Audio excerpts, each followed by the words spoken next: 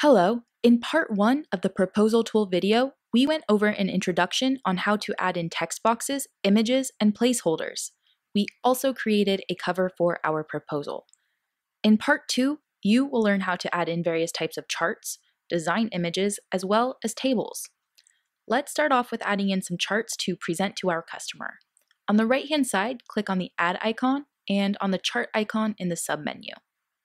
I'll go ahead and add this to the next page.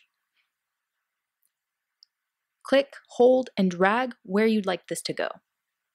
Aurora defaults to an annual cash flow chart. If you'd like to change the type, there are several to choose from. By right-clicking on the chart you've added, a Properties box will appear. In the drop-down menu next to Type, you can select from Cumulative Cash Flows. You're also able to show your customers monthly production and consumption, a pre-solar and post-solar electricity bill chart, an electricity mix, which includes the offset percentage, and lastly, you are able to present a lifetime bill comparison chart. I'm going to go ahead and include the electricity mix chart in addition to the electricity bill chart.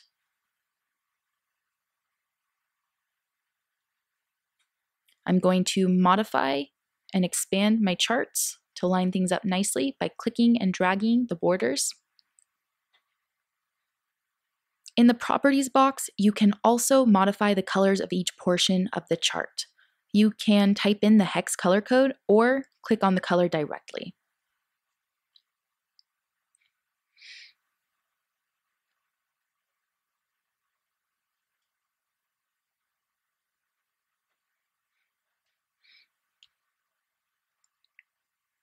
Let's change the second chart to an electricity bill chart and then modify the color.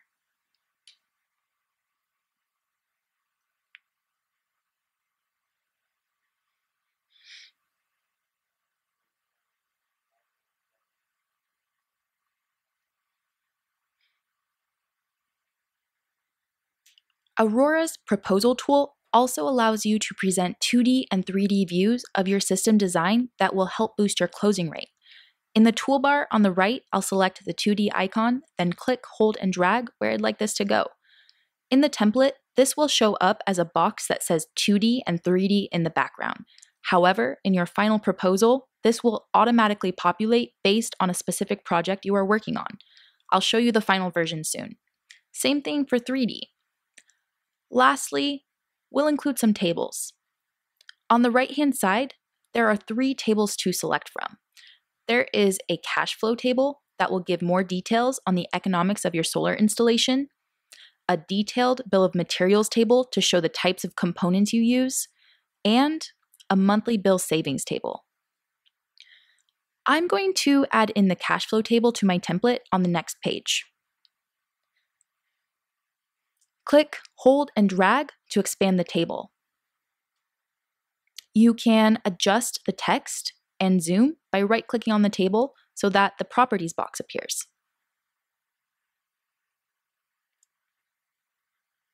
Underneath where it says Block, you can click on Show More and adjust the zoom.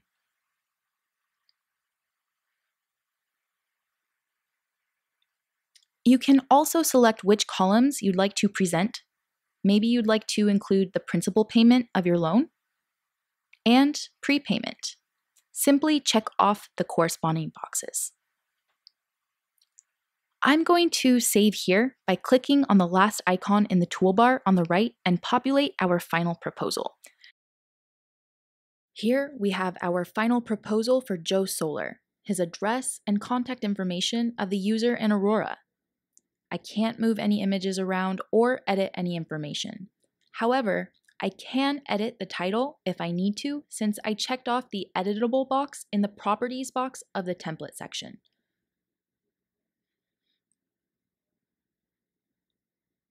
If I scroll on down to our charts, you'll notice that the numbers have changed according to the financing option we simulated for this customer. For 2D and 3D views of the system design, they have been populated. I can select which visualization parameters I'd like to appear by right-clicking on the block. For 2D, maybe I'd like to include satellite imagery. and a radiance map. I can also adjust the placement and modify the zoom. For 3D, I can adjust the zoom and shift the perspective. By right-clicking, I can choose whether to include the ground plane or the trees, for example. Lastly, I can print my final proposal to a PDF in the top right-hand corner and save. You're all set to create an award-winning proposal with Aurora. Feel free to email us at support@aurorasolar.com if you have any questions, and follow us on social media to receive new feature updates.